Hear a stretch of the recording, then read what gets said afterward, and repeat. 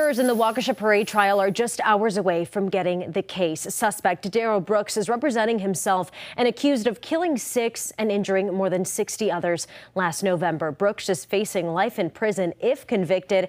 12 News' Hillary Mintz is joining us live at the courthouse this morning. And Hillary, Brooks was not in the main courtroom during the jury instructions throughout the morning. No, that's because the judge removed Brooks from the courtroom twice in just about an hour for his conduct, behavior, and speaking while jurors were walking into the courtroom.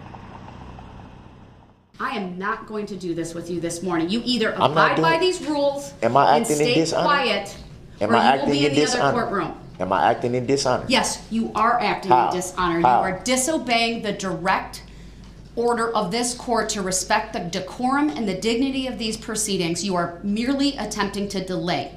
I don't care what you think, that's not accurate. Mr. Brooks, I am having this jury out.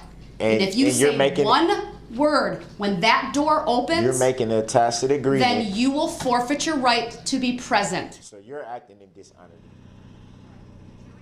So today the judge will read 107 pages of jury instructions, most of them this morning. Brooks is charged with 76 counts, including 6 counts of first-degree intentional homicide for the 6 people killed in the parade.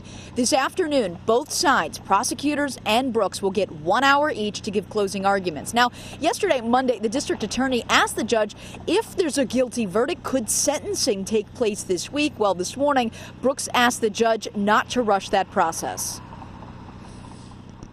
Obviously on my side,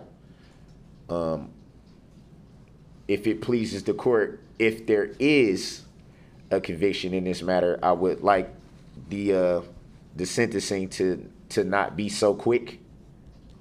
I'm asking, if it pleases the court, for the sentencing to be held off into a later time, not a day or 2 or a week, just so that affairs can be put in order properly, and so that the people that want to come in and speak will have the opportunity to address the court. I certainly don't want to rush anything, and I think that's a fair request that you're making.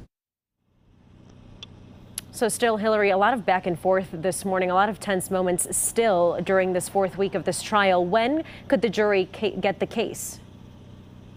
Well, Deanna, timing is going to be everything today, depending on when the closings happen, when the judge reads those jury's instructions, when she finishes them. So this could be later this evening. So, if they start deliberating but seem that they're not going to finish, they will be sequestered. They'll spend the night at a hotel. They were told to bring overnight bags for tonight, and then they would come back Wednesday morning to finish. All right, Hillary, you said it. Timing is everything in this case. Hillary Mintz reporting live outside of the Waukesha County Courthouse.